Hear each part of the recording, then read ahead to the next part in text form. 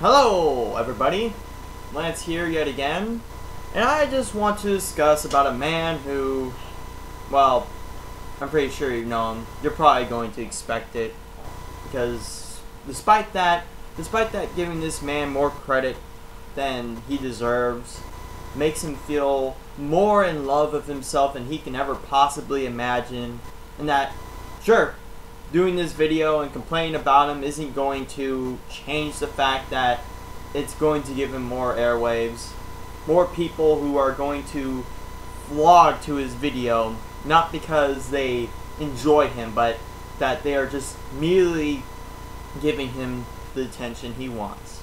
I'm talking about Onisimoronic. Why do I care? Well, I don't want to say this out of thinking that I'm narcissistic as well, but I find myself to be a humble man. When I make poetry, I don't usually expect it to be popular. I have a dissenting low self-esteem.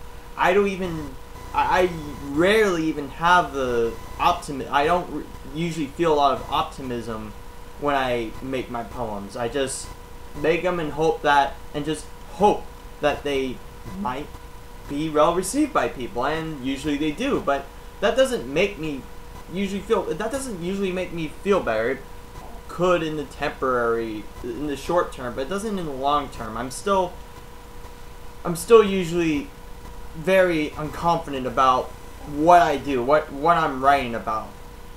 I always feel like the more I keep writing, the worse I'm getting, or that I just don't understand that my standards are changing as they go throughout poetry. I've been more calmer about it. I've been trying to get more analytical with my poems, where in earlier times I was more emotional and I was pretty straightforward about personal and emotional issues, but that was kind of like being a dead horse, and it was about my personal opinions, and it was just self-absorbing around me.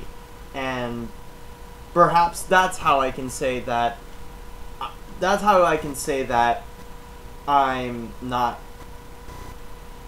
narcissistic. But Onisimoronic, on the other hand, really just loves himself so much. I would imagine that he would try to clone himself just so he could have sexual intercourse with himself. Not that he's gay, because apparently having sex with yourself is like masturbation, essentially. Even though it's another human being who also happens to be male. I'm not saying he's gay, and I'm not saying that it's wrong to be gay. It's just, that's the idea, is that he loves himself so much that he would do something like that. And the idea that he says that he's not above anybody, yet he always contradicts pretty much everything he says at every chance he gets. He always contradicts himself. Like how he said, "Oh well, I've insulted myself plenty of times." Well, that's kind of funny to hear from him, considering that even people who have made criticisms about his viewpoints, he finds as insulting him or stalking him. And by the way, Onisimoronic, I don't think you understand what a stalker is. A stalker would be someone who would be like that one person who had sent you fake letters. That would be someone who would be technically stalking you, who is so obsessed with you, either love or hate, who would do something like that. They would have the drive to. When people make criticisms about you, and they would probably care less to see you. They don't want to be involved with you. They are making these videos about you. They're making these videos not to try to change you, because obviously you've already made the stance that you're not going to be changed. It's beyond help trying to change you now, because you are so self-obsessed with yourself that you'll shun anyone who has even a smidgen of criticism. So, why do they do it? They do it for the people, for those mouth breathers who follow you, because they know that those people can still be saved. They are being put under the guise of your fake and contrived wisdom, that you're giving false advice and you are leading people the wrong way, such as saying that rape victims or people who are obese, it's their problem and all that. And that's also a funny thing too, how you like to say that everyone who's being legitimately victimized by outside sources is at their fault, is at their expense. They're the ones who are causing that hate to happen. And yet, constantly do you put yourself in a little corner and say that people are picking on you. Oh, God. And that's merely pointing out your narcissism, because you expect that when you make a video that no one needs to criticize it. That there's no way that your logic and your reasoning and whatever you say out of your fucking mouth can be refuted. That if somebody's refuting it, they're just obsessed with you. They're stalking you. They want your fucking piece of ass because of that.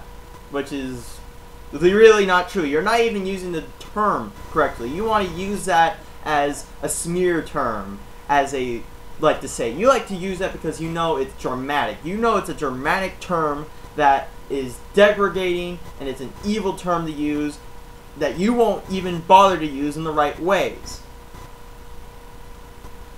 And in this whole concurrence of trying to hypocrisize everything you say, and the people who do love you, you like to spread the truth, and you love to spread the truth. You spread it over like butter on a fucking piece of toast. You spread it so far, it's like a fucking 12-inch from Subway spread thin with butter or mayonnaise, if trying to get the analogy I'm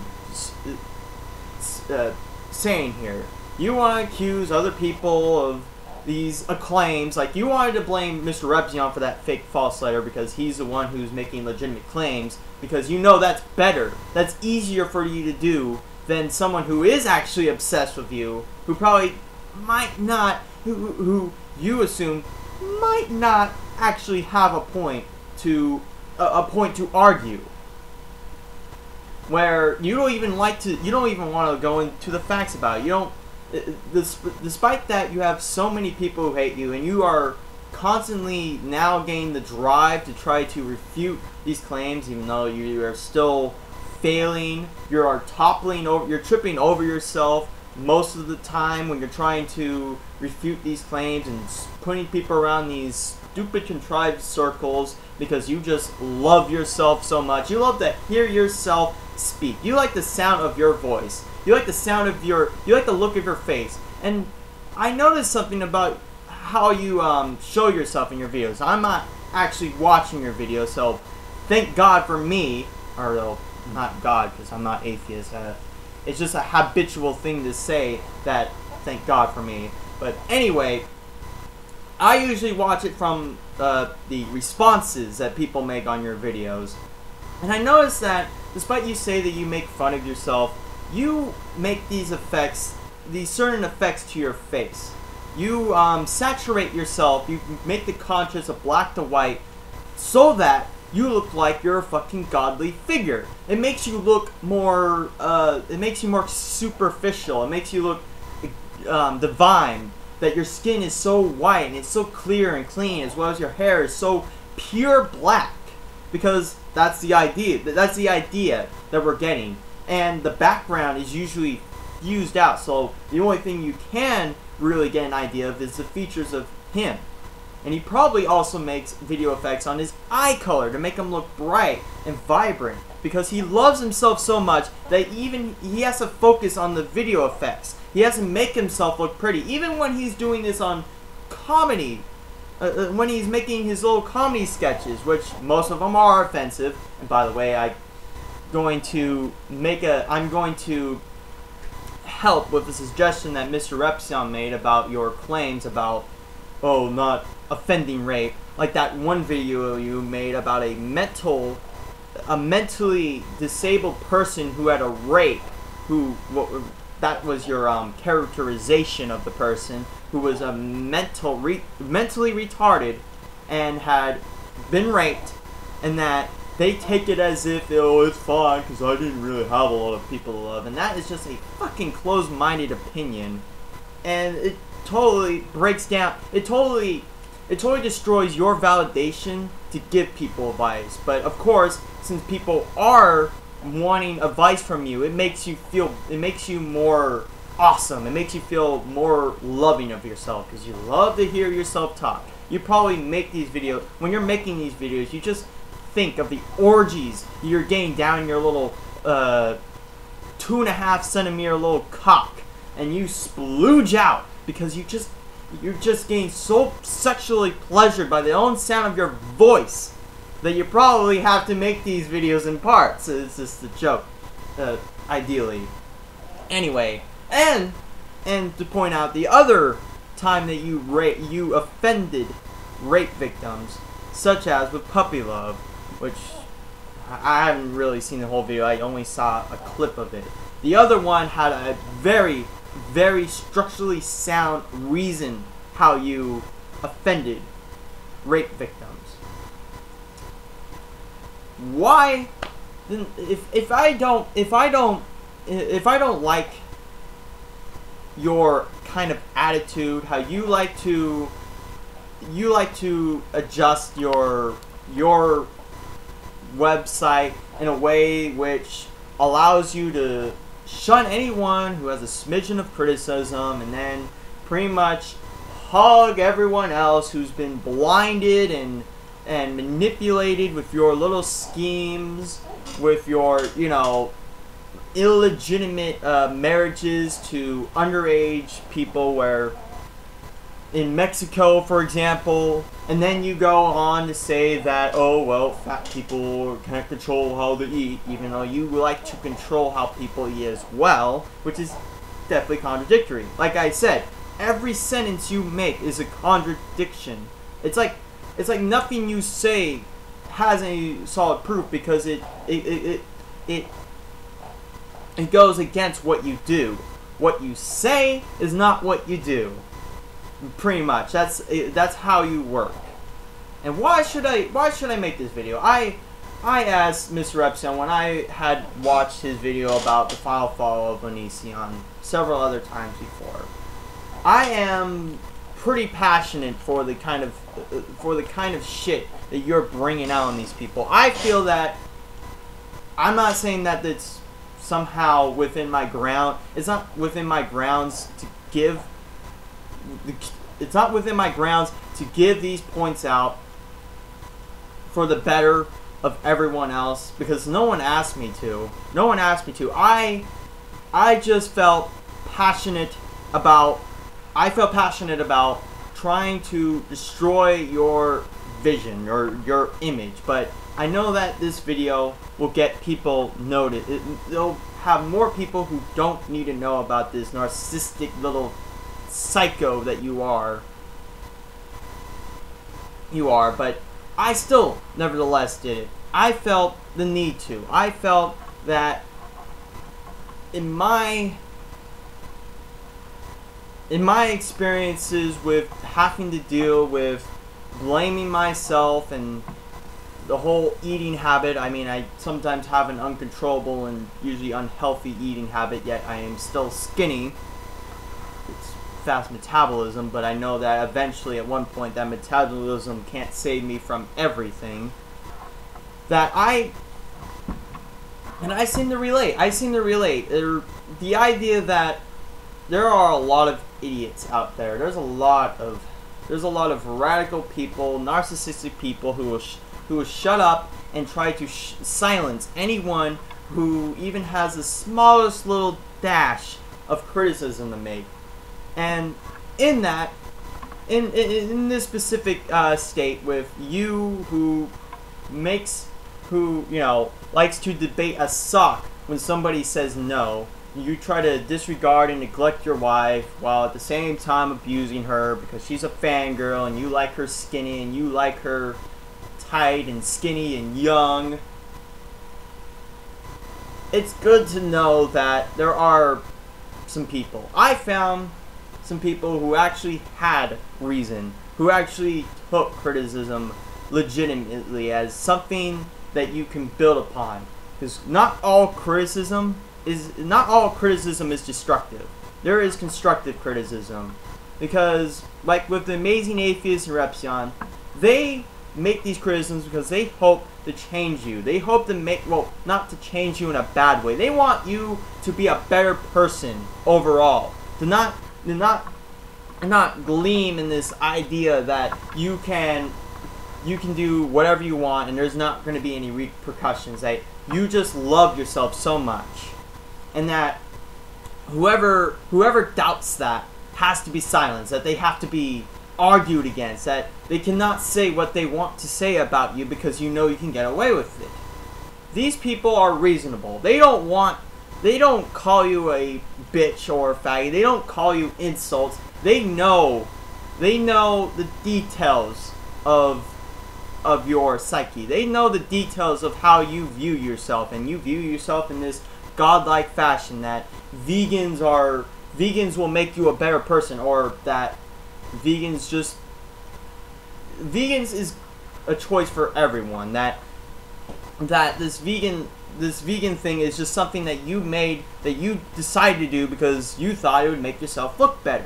And that is an immoral thing to do. Because whether or not you're vegan or not, it's beyond me. I'm fine with that. I eat meat all the time, and oh, yeah, you're going to be very offended by this. I eat meat all the time, and I got a burger in the kitchen right now that I could eat right now. It's a turkey burger, by the way. It's very delicious, and you know why I do this? It's not because I believe that veganism is something that makes me cooler, it makes me more hip.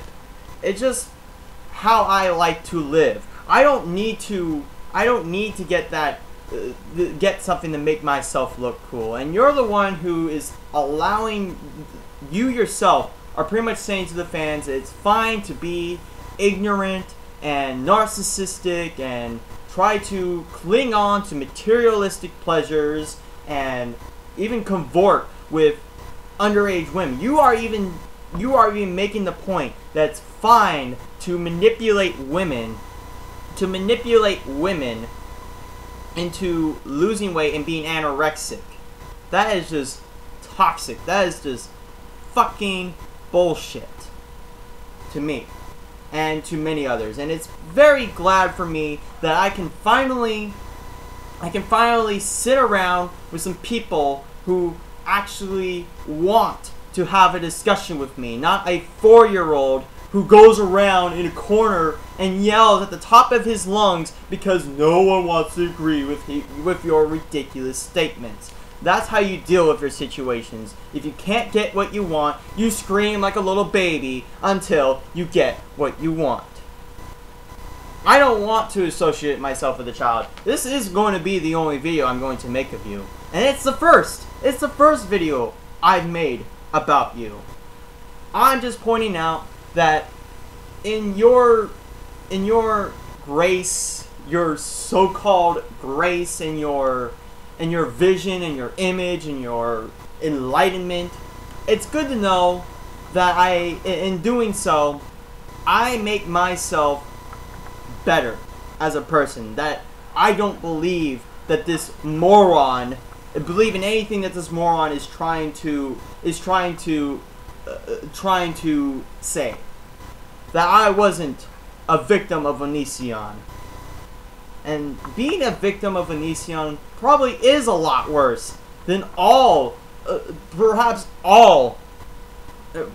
even being a victim of rape.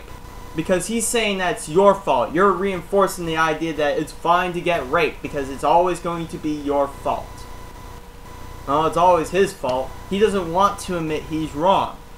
So, very contradictory. So I would like to say thank you, Onisimoronic. Thank you for making me feel just a little bit smarter and being around people who are also trying to expand their knowledge and try to suppress their ignorance around little children who need to be disciplined like you. So, thank you.